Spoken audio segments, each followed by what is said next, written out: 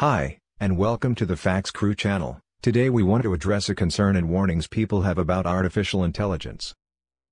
Artificial intelligence is a term used to describe a computer's ability to perform tasks that usually require human intelligence, such as visual perception, speech recognition, decision-making, and translating. Increasingly, computers have been able to perform tasks that require human intelligence. Such tasks have traditionally been undertaken by human beings and have been core to our understanding of being human. We all have a hope that a smart AI will bring a better world for all of us. But there also exists a big concern that a super-intelligent AI will take over more and more jobs from human beings. It's not a secret that many experts believe AI is going to have a huge impact on our future as humans. But as with any advancement, there are also worries about what could go wrong. When you think about the power of AI and how it's already capable of doing so much in just a few years, is it really worth the risk? Continue watching this video and see what Elon Musk thinks about Level 5 complete autonomy self-drive cars. Thanks for having me. Yeah, it's great to be here again. So I'm extremely confident that Level 5, or essentially complete autonomy, will be will happen, and I think it will happen very quickly. I think at Tesla, I feel like we're very close to Level 5 autonomy. I think I remain confident that we will have the functionality the basic functionality for Level 5 autonomy complete this year.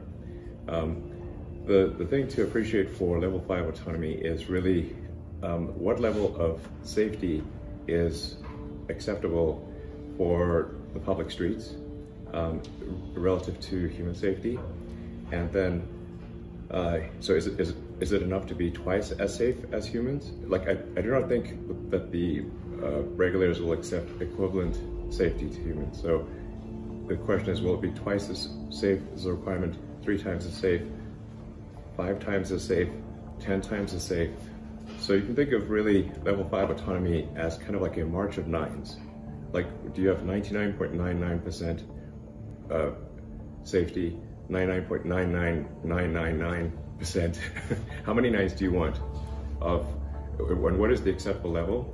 And then what amount of data is required to convince regulators that it is sufficiently safe? Those are the actual in-depth questions, I think, to be asking about Level 5 autonomy. That it will happen is a certainty. Yes, I think there are no fundamental challenges remaining for Level 5 autonomy. There are many small problems, and then there's the challenge of solving all those small problems and then putting the whole system together, and just keep addressing the long tail of problems. So you'll find that you're able to handle the vast majority of situations, but then there'll be something very odd, and then you have to have the system figure out and train to deal with these very odd situations. And this is why you need a kind of a real-world situation. Nothing is more complex and weird than the real world. Any simulation we create is necessarily a subset of the complexity of the real world. So,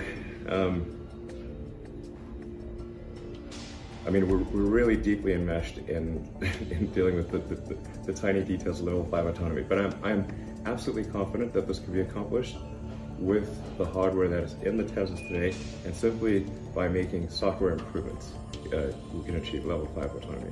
I'm not sure I totally agree with dividing it into those categories: perception, cognition, and action. But if you do use those categories, I'd say that probably perception, we've made, if you say like recognition of objects, we've made incredible progress in recognition of objects. In fact, I think it would probably be fair to say that an advanced image recognition system today is better than almost any human, even in an expert field. So it's really a question of like how much compute power, how much how many computers were required to train it, how many compute hours, what was the efficiency of the image training system. But in terms of image recognition or sound recognition, and really any signal, you can say like, generally speaking, any byte stream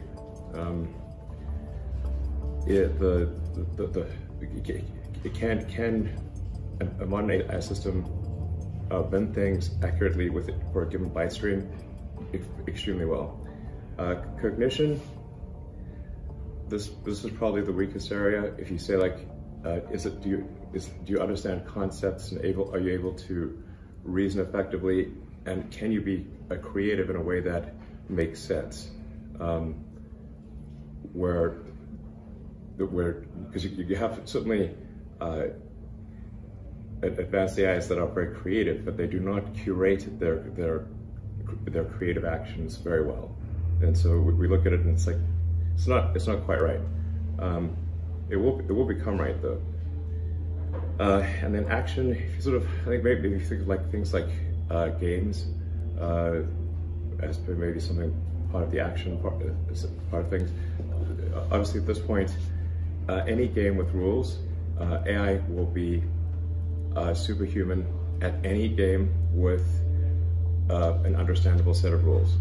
Like, it's essentially any game below a certain degree of freedom level. So really, I'd say at this point, any game. There's really, it would be hard pressed to think of a game where if there was enough attention paid to it that we would not make it superhuman, a superhuman AI that could play it. And that's not even taking into account the faster reaction time of AI. So in developing AI chips for autopilot, what we found was that there was no system on the market that was capable of doing inference within a reasonable cost or power budget. So if we had gone with conventional GPUs and CPUs and that kind of thing, we would have needed several hundred watts, and we would have needed to fill up the trunk with computers and GPUs and a big cooling system, which is important for range for an electric car. So we developed our own AI chip, the Tesla full self-driving computer, with dual system on chips with the 8-bit and accelerators for doing the dot products. I think a lot of people, well, probably a lot of people in this audience are aware of it, but AI consists of doing a great many dot products. This is like, if you know what a dot product is, it's just a hell of a lot of dot products, which effectively means that our brain must be doing a lot of dot products. So we still actually haven't fully explored the power of the Tesla full self-driving computer. In fact, we only turned on the second system on chip partially a few months ago. So making full use of the Tesla full self-driving computer will probably take us at least another year or so. Then we also have the Tesla Dojo system, which is a training system, and that's intended to be able to process vast amounts of video data to improve the training for the AI system. So the Dojo system, and that's like a FP16 training system, that is primarily constrained by heat and by communication between the chips. And so we're developing new buses and new sort of heat rejection or cooling systems that enable a very high teraop, a very high op, more than tera, a very high operation computer that will be able to process video data effectively. How do we see the evolution of AI algorithms? I'm not sure the best way to understand this, except that what the neural net seems to mostly do is take a massive amount of information from reality, primarily passive optical, and create a vector space, essentially compress a massive amount of photons into a vector space. And I was just thinking, actually, on the drive this morning, that have you tried accessing the vector space in your mind?